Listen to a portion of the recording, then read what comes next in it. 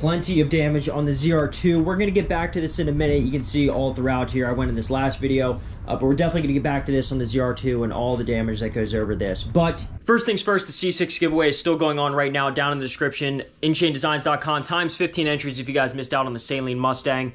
That's all I got for you guys, so enjoy the rest of this stupid situation. All right, boys, so a little bit of story time here. We got my father's garage, so a bit of a better backdrop than what we would normally have for these videos. A little bit more interesting for you guys to have scenery in the background. Anyway, story time. The Bronco video was received very well.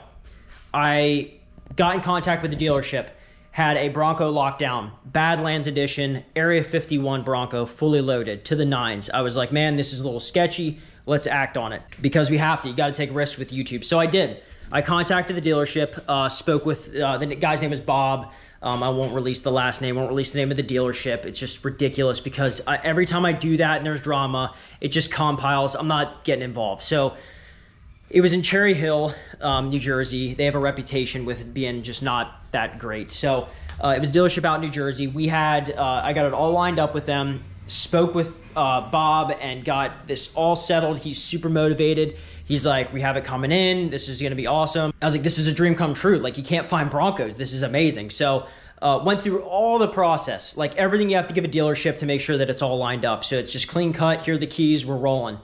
Sign a few papers, blah, blah, blah. And it's in New Jersey. So I'm going to have to drive out to get this on the turnpike, which everyone knows in Pennsylvania now the turnpike is like, it'd be like $40 round trip, not including gas, just for tolls to get out there. So have this all set up. The day's coming. We're like 2 days out. It was scheduled like, hey, the Bronco's going to get here. Just come out here this day. So I got it lined up with my wife. I was like, you know what? We're going to, she can drive me out there and then we can drive back. So that was the plan. It's the morning of. I give him a call and he doesn't answer. I'm assuming, I thought it was his personal cell phone. And for those of you who are listening, you can sort of get some similarities between what happened with me and what happened with Mike whenever he was trying to order his TRX. And the only reason why I think that this is like, it's not a coincidence that these stories are very similar. It's because this is just what dealerships do. It's very unfortunate. Dealerships will do whatever they can to make money. And I understand that's just the way it goes in business sometimes. It just sucks that the way that you have to practice business with being a car dealership, it's super sketchy, just very snaky. Like, you just got to do whatever you can to make money, get cars off the lot, because it's not the salesman's fault. It's management's on them, and then corporate's on management, and then the owner of the places. So blah, blah, it's a trickle-down effect. So everyone's trying to get ahead. So I think that's what my situation was they had a Bronco on the lot. They had a guy come in that probably offered him an insane amount of money or something like that. Like, God only knows how this goes, because I know dealerships were charging over MSRP for the TRX. That's probably what happened with this Bronco, because it wasn't over MSRP. The only reason why this is so crazy is because I had a deposit down on the vehicle already. I sent them money. I sent them everything. I sent them money and all the information that was needed. So money is out of my pocket now. It's gone. I don't have that money anymore. It's with the dealership, which that's whatever. It's whenever you have a couple $1,000, it doesn't matter like, okay, whatever. But yes, it gets a little sketchy whenever it's like, well, where is this money going? Because what happens next is it's the morning of. Like I said, I gave Bob a call. Bob doesn't answer. Called him again, doesn't answer. Called the dealership, and now we're on our way. Luckily, we weren't very far out. I stopped the truck. We got on the turnpike, so we already paid the toll to get on. Pulled over at a gas station, one of the Sunoco's there on the turnpike, and was like, I need to speak to Bob. Bob had me hooked up with this Bronco, and the woman at the beginning was like, we don't have any Broncos. I was like, I spoke with Bob. Yes, the one is sold because I put a deposit down on it. And I think she knew what was going on and cut it right there. Said, hang on a minute, I gotta go talk to my manager. I get on the phone with someone else. It's the same runaround, like, well, we got something coming in next week. We got something coming in this week, blah, blah, blah. It's like an Outer Banks. I'm like, I don't want that. I put a deposit down on a Badlands. It's an Area 51, so it's a sick color, and it's spec'd beautifully. Like, it's perfect. Every single time they're clearly up against the wall and they realize I'm not going to buy something else or wait just to get me off the phone, I would get put on hold and they'd be super motivated. Like, hey, I'm going to get you Jim. Jim is going to help you out. This guy's clutch. He'll get it figured out, man. This guy knows what's up.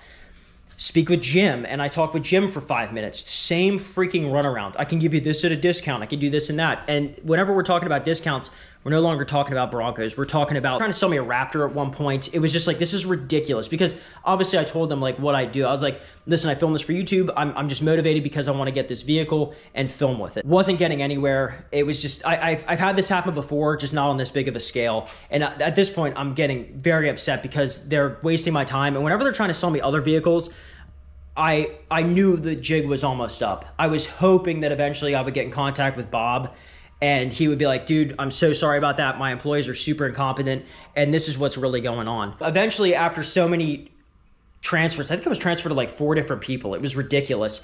They just hang up on me. They're like, all right, hang on. And then after like 10 minutes, the phone just goes dead. So I was just put on hold forever until the phone went dead.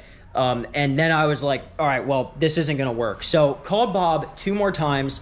Nothing came of it, because now it's just like, I just want my money back. And I was very disappointed that I'm no longer going to get this Bronco. A couple hours pass. We're at home. I'm trying to figure out, I'm online looking for other Broncos. Like, all right, I'll deal with that in the meantime. I was like, you know what? Let me just call Bob one more time. Call him up and Bob answers. And I'm assuming it's because like he probably gets, whoever this guy is, I don't even know if it's his real name, gets a lot of phone calls during the day because he's a car salesman and probably deals with this a lot, and answers the phone, not knowing that it was going to be me. I'm sure if he knew it was going to be me, he wouldn't have answered. Same thing as before. He's just like, oh, I'm sorry, man. Like, I could tell the second I told him the situation, he was like, damn it, why did I pick up the phone? Because he knew that the jig was up. So finally, he admits to me that they just sold the Bronco. It was on the lot that morning. Someone came in and they sold it.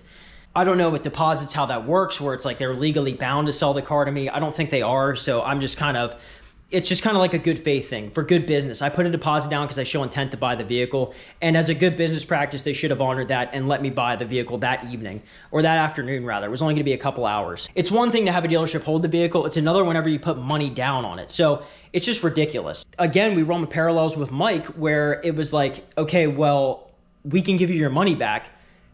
No shit. That's like, what, you're going to keep my money? Like, of course you're going to give me my money back. This one's so parallel with what happened to Mike in the TRX. It's almost like, I mean, it's like I said, this is almost like a common business practice. And I don't know why you would ever not sell me the vehicle. Like, why sell it to someone else? It had to have been more money. It had to have been like, hey, listen, I'll give you more money than MSRP and we'll make it work, which I'm sure would happen because these are super desired vehicles. God only knows what's going on there. So yeah, very unfortunate. Now, I know the comments are already gonna be like daggers saying, you never were gonna buy a Bronco. This was just your way to get out. I promise you, that was our plan A. We're on plan B. I have a reliable dealership. We're talking over Instagram. They reached out. They're super motivated. They tried to sell me another vehicle back in the day. I think it was a Ram TRX, actually, whenever I mentioned that. And even the C8. Whitmore can't help me out because they're just backward beyond belief. So you have to kind of just really siphon through everyone who may possibly have an opening for a Bronco. And what we have lined up right now, it was originally a Wild Tracks, and now it's back down to the Badlands, which I'm fine with. And the color I'm going to keep a secret. The other one was Area 51.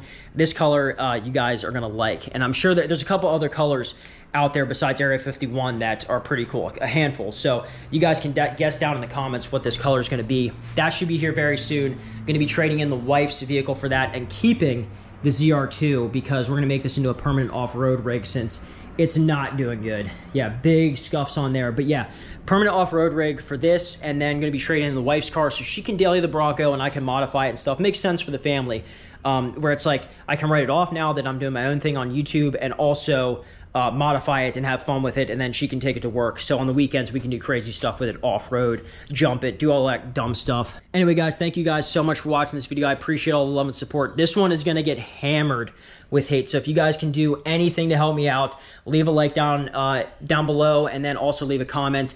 Just try to boost this in the algorithms, because I'm telling you, this is going to get some hate because it was already shady in the last video, how it's like, oh, it's clickbait, you're not really getting one. And then for this to happen, I'm going to be in trouble for sure. So thank you guys so much for the support. Say Bob in the comments. Shout out to Bob. I should dox him, put his phone number up here, and have you guys call him and text him.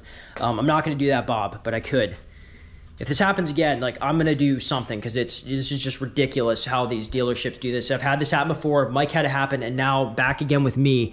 And when they're messing with your business, That sucks. Anyway, thank you guys so much for watching this video. Subscribe if you want to see more content like this. Bronco update coming next video. Big stuff planned. Also, front bumper for the ZR2. Gonna get the off-road bumper. Follow me on Instagram, RFRacing717. I'll see you guys next video.